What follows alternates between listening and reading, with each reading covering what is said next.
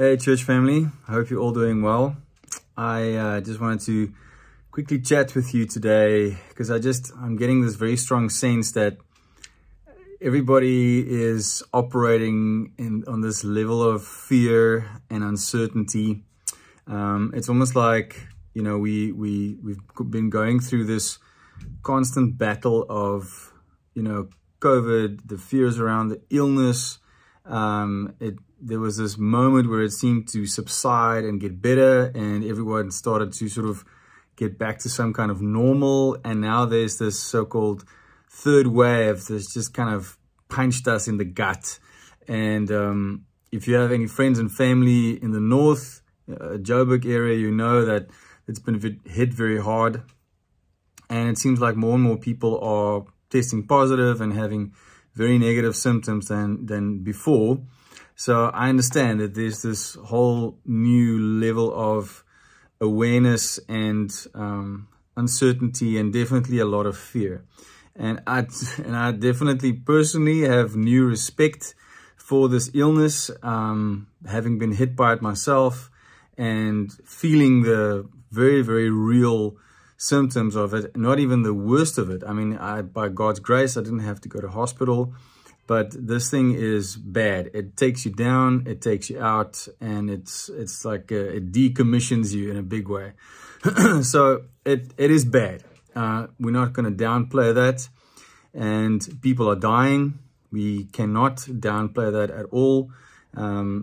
Hospitals are full and people are suffering. And so this is not to not acknowledge that. This is not to try to minimize the seriousness of the situation at all. I just believe that it's important for us to remind ourselves that no matter what these circumstances are like, being worse, feeling worse, looking worse, more bad reports than good, no matter what any of this stuff is, we cannot allow this to make us forget what the truth of the Word of God is. We cannot allow this to steal the truth of the Word of God. I want to remind you guys that we have been seeing from the Word of God for weeks and months now that He is sovereign. He is on the throne. That His Word is the most important authority in our lives. That the circumstances of life cannot trump the truth of the Word of God. And that we should expect trials and tribulations. That we should react to trials and tribulations with joy, with glory. That's what the Word of God tells us. And that if we are faithful and patient and endure, that we will come on the other side stronger. These are the facts of life.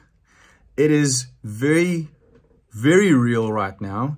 And it seems harder than ever to read the Word of God and apply it in these difficult circumstances. I know I've been struggling and battling with it myself. But when we do get stuck into the Word, when we stand on the Word, when we hold on to that foundation, that substance, Hebrews 11:1, faith is the substance of things hoped for, the evidence of things not seen. Now, we are seeing all this evidence of illness, and we are seeing all these horrible things that we are facing. But we have to know by faith, because of what God has told us in His Word and what He has told each and every one of us individually, that that substance still stands. And that substance means more than the physical things we see in and around us.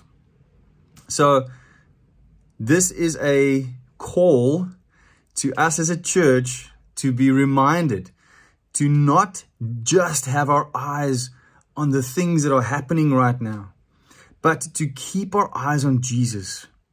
As we are walking on the substance He has given us, like Peter was walking on the water, it is imperative for us to keep our eyes upon Jesus. Keep your eyes on Jesus.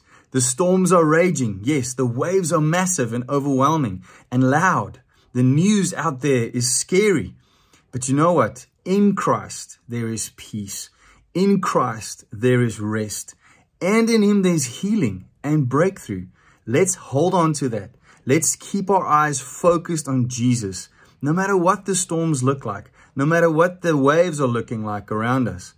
We enter his gates with thanksgiving and his courts with praise. Psalm 100 verse 4. Come on, let's hold on to that. Let's keep our eyes on Jesus. Let's stay focused on the prize at the end of this. We know that God is with us through the trials. We know that he is in it with us. He carries us. He strengthens us. And if we lose people and they go to him, we know that they are going to him and that God is the one that will also comfort us through the pain.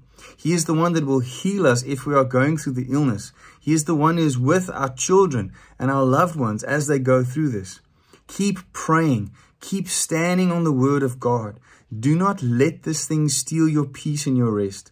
Do not let this thing bring fear into your life and take over your life, because we have not been given a spirit of fear, but of love, power, and a sound mind. That is what we have, and we can stand on that. So I hope that you are encouraged, that you are reminded of all the things we have talked about. Please go and listen to our podcasts. Go watch the videos again. Be reminded of what God has been doing in our midst through his word. All those things are still true. The truth doesn't change because circumstances are difficult. It is right now that we have to actually apply these truths more than ever so that we can get through this, get on the other side, be stronger, and help others to do the same. All right. God loves you. He is with you, and he is carrying you through this. You can do it because he is with us. Holy Spirit is with us. He's guiding us. He's leading us. Remember that. Stay strong in your worship. Stay strong in your prayer. Stay strong in the word, and God will carry us through this. I look forward to seeing you on Sunday. God bless you.